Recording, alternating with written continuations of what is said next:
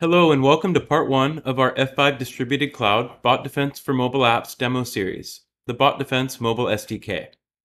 My name is Kyle Roberts and I'm a Senior Technical Marketing Engineer with F5.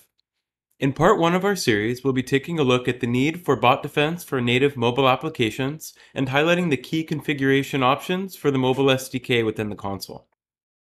You might be asking yourself, why do I need the Bot Defense Mobile SDK if I'm already protecting my web endpoints? Let's get into it. The amount of automated attacks that target mobile devices is increasing rapidly each year and causes major financial damage across industries. Today, malicious bots are launched in droves to attack our mobile devices and apps where most of our online activity happens. Unfortunately for developers of mobile applications, many techniques used by traditional bot defense solutions are not supported by native mobile apps. As a result, if developers do not take precautions, their backend mobile API components can be exposed to automated attacks such as content scraping, denial of service, credential stuffing, fake account creation, and a host of others. Battling mobile bots is precisely why the Distributed Cloud Bot Defense Mobile SDK was created. In the same way that our bot defense leverages JavaScript to collect client signals for web, the mobile SDK does for mobile applications to provide data on the environment and user behavior, which is essential for effective bot defense. The Bot Defense Mobile SDK extends the robust bot protection capabilities to mobile applications in order to defend against bots, vulnerability scanners, content scraping, and other automated attack vectors.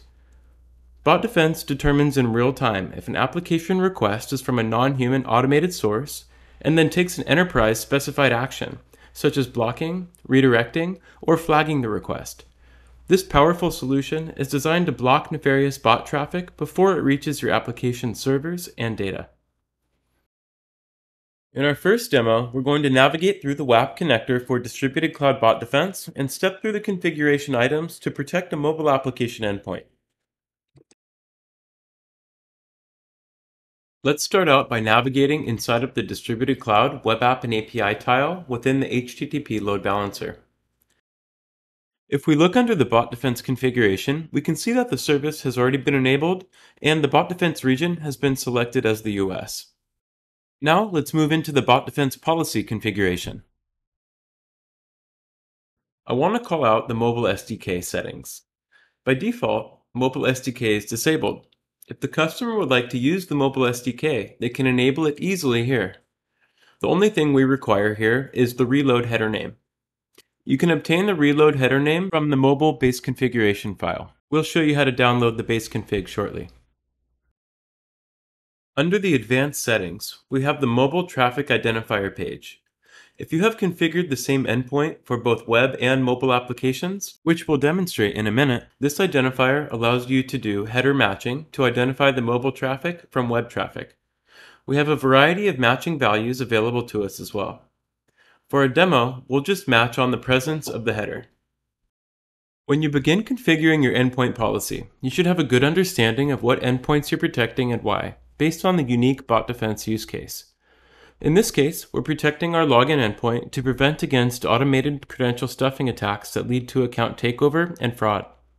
We're monitoring any automated post and put requests into the /login endpoint to detect this unwanted automation.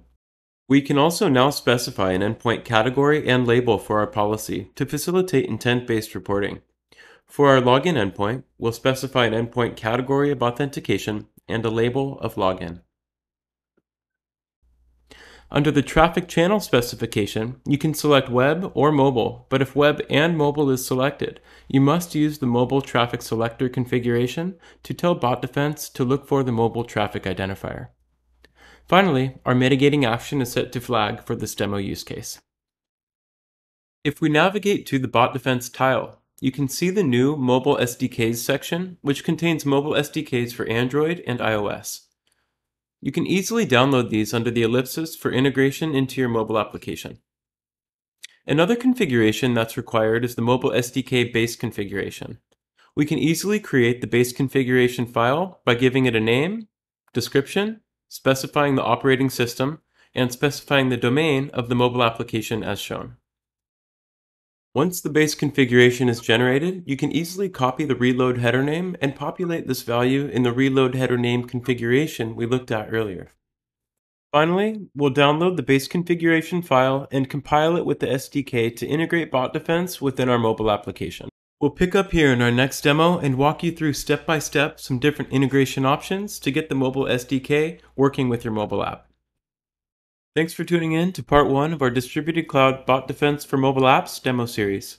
Make sure to check out part 2 of our Bot Defense for Mobile Applications demo. See you next time.